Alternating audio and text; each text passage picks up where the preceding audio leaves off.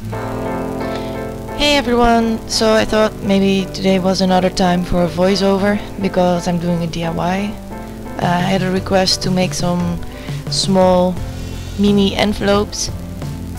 That's what I'm doing here. I forgot to zoom in, but I will show you the measurements again. I believe it's 2 by 3 centimeters. Yes, here I zoom in. Yeah, 2 by 3 centimeters. This will be, of course, again my template. I will link the video down below where I do the DIY envelopes. It's like the same principle. I did some trial and error with this one because I wanted to make it look nice, and I had to do 2 envelopes before this one to make the right one. So here I'm again with regular copy paper tracing my template so I can easily find the middle point. Of course, this isn't an odd number, I just wanted to show you this trick again. Folding it both sides through the middle, and then you have your middle point when you line it up with your template. I decided to mark my lines so I can see it better, and then I will mark them again on my template. This time on the back side, because it's such a little one I can't write all things down and the marks on the same side. And then I draw the lines again so I can line it up with my square to make the envelope. So I found out that the measurements for this envelope is a square from 4.5 centimeters by 4.5 centimeters. That's the best way to make one that is this small. Like I said, I tried other sizes and the third time it was right. So that's what I'm doing here. And then I'm cutting it out again. Measuring if I'm not that crooked. It doesn't have to be perfect though. Then I'm crossing down the diagonals, and then I can lay my template on it to find the middle point, the center. And I take something to score with. You can also use a butter die if you don't have to use any special tools with this. Fold them, and then I will cut the little triangles away a bit within the score lines. Like I said, I will link the video down below where I only make the envelopes in different sizes so you can see it better. And there we have it, a little small cute envelope. This is the glue I use. It's just cheap regular glue. Like I said, I prefer wet glue. Maybe I should use some more tape or something. Because it took me a while to let it stick, but in the end it worked out. Today was also a day I had some troubles with focusing with my camera. It was really weird, I don't know, I haven't had this problem before. Maybe it's because of all the things I have on my desk or something. Oh, here comes the paperclip part. So I bought some cheap paperclips. Because I also had a request to do paperclips and mini envelopes on paperclips. So that's what I'm doing now.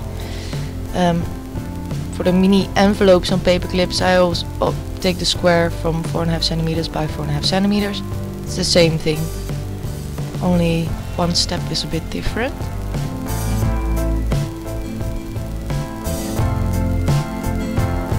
Now I cut it out again. Maybe I should invest in a paper trimmer, I don't know. I think I can cut straighter with a paper trimmer. I line it up again and make the score lines again.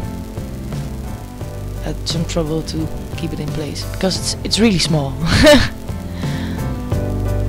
And now I fold it again. This time I use my scissors to make the creases real good, because this time it's going to be on a paper clip. Forgot about the previous one. cutting out the small triangles again, just inside the score line.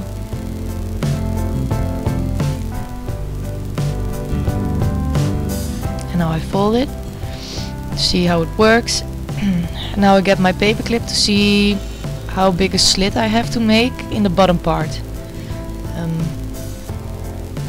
I will get my cutting knife, but I was stubborn. I thought it would work like this, but it didn't.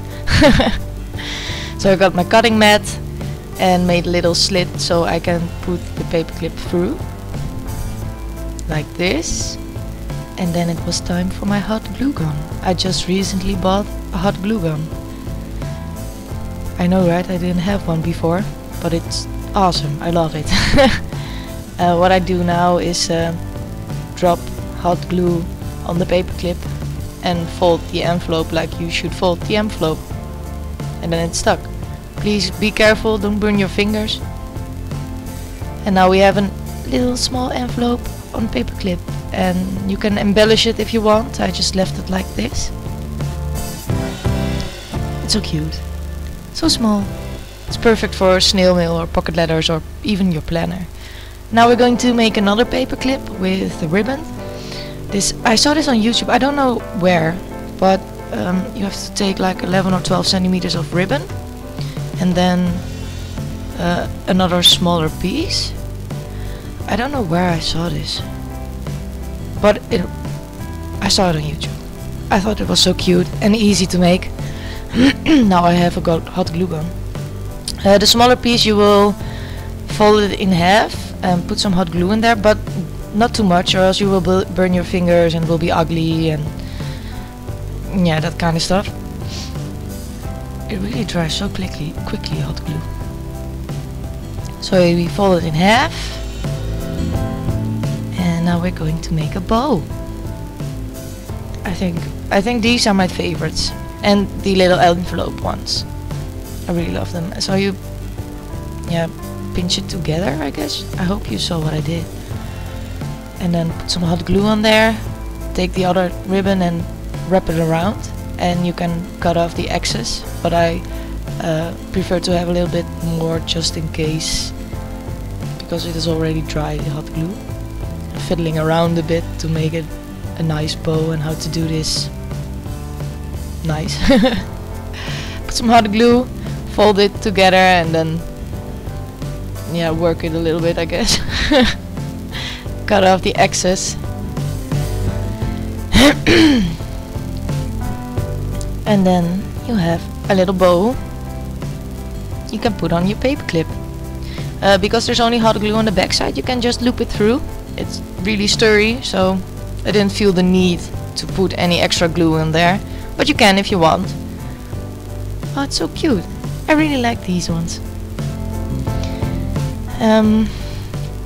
The next paperclip is with my DIY embellishments. It's super easy. I made these beforehand. I will put a link to this video also down below. Just take a paperclip, a bit of hot glue, put the paperclip in, a back piece so you don't see the ugly glue, and it's done. Easy as that.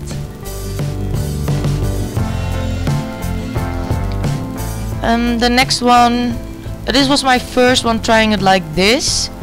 I didn't have quite an idea how I wanted to do it, so I measured a strip of paper out because I thought that would be the measurements for this paperclip, but I will switch the paperclip out for a smaller one because I didn't like that there was so much room left on the sides, because these are quite big paperclips. I should have taken a bigger strip. As you see, I will switch it out now, and it's a miracle, but it fitted perfectly. And then I take my hot glue, since it's out now, and glue it together. I prefer to take a longer strip for if I cut it wrong or something. And then I make a banner out of this, so you cut in the center and then you cut to your center cut. I don't know how you say that properly. And then I go to through my bucket of embellishments and cutouts that I made in my previous video to see what I wanted. So this is also a way that you can make your own embellishments, but it's on a paper clip. I really like this one. I didn't make any more like this, but oh well, I will make some more, I guess. Well, I finally found what I wanted.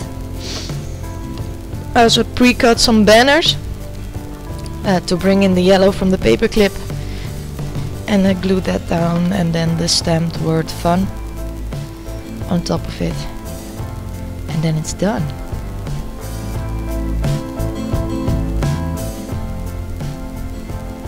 I really like this one. And now we're making, of course, another paperclip with ribbon. This was also a first for me, and I will tell you what I would have done differently. So I took the ribbon and a paperclip, put some, and oh, this is my box of buttons. I have so many buttons, I have to do more than. Put some hot glue in between, and then I will put some hot glue on the ribbon. So, or no, I don't put it on the ribbon, I put it on the button. Yeah, I put it on the button, and then I put on the paperclip, and then I put on the ribbon, so you don't see the glue blob. And then I stick it together. And I wish I didn't cut it, because now I look at it and it's more pretty like this. But oh well, it was a first. You see, I cut it too short. I don't like it like this. Now I see how it was. But you live and you learn.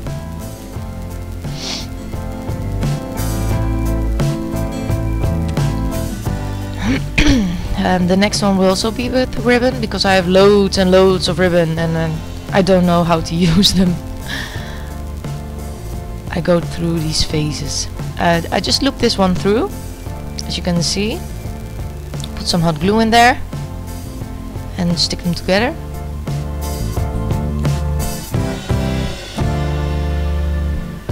And then I cut these.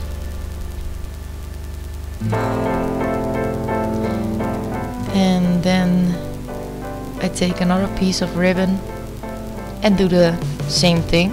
Just loop it through, put some hot glue on both sides this time, to make sure it will stick.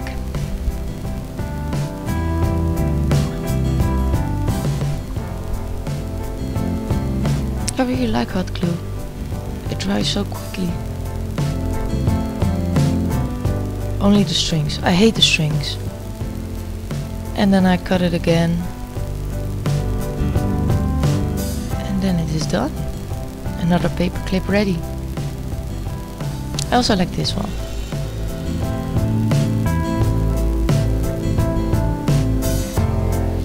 Then the next one will also be with ribbons. I cut 3 pieces of ribbon, approximately the same size, because that's the easiest. Just lay them on top of each other.